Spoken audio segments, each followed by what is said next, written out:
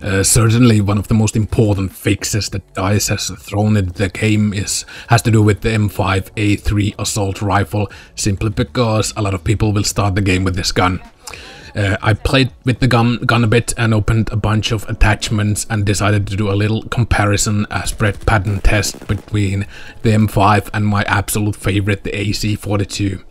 And you can see from the results that the bullets from the AC's burst mode go into the same holes a lot more than the M5 seems to spread a little more upwards.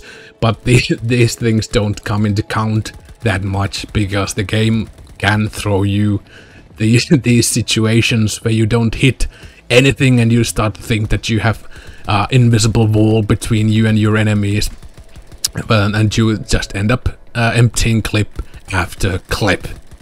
There you go.